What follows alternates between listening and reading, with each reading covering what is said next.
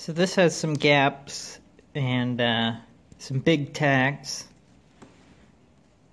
and that's how it's been all over this box. The reason why you can see little like right there, that's where a tack was, is normally I like to make little tiny tacks, or if they're big like that I'll grind them down, but on this it really doesn't matter because it's just a little box. It's not going to be seen by a customer or anything like that.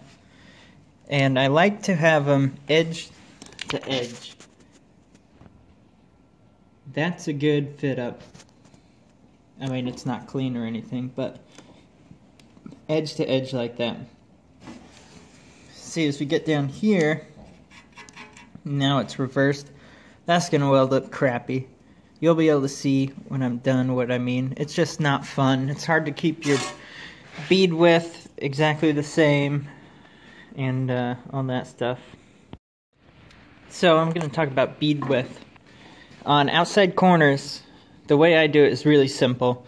I like to burn it in until it just starts to nip both corners evenly. And that's when I start moving and adding rod. Some people do it differently. I like it to where it gets both corners, and when you move, the puddle actually moves. If you start moving and it just craters around it, it's not hot enough. You need to give it just a little more until it's even all the way across and it moves with you. And that's how you get a nice consistent bead width and profile.